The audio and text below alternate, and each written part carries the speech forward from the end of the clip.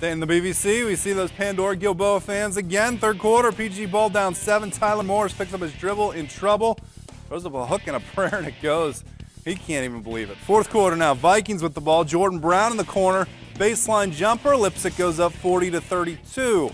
Other end, the Rockets calling Fence-to-Maker with the ball. In the post, pivots, spins and scores. Cuts that lead to half a dozen. The Vikings with an answer. It's Isaiah Lomely finding Grant Schrader. Mid-range jumpers on the mark.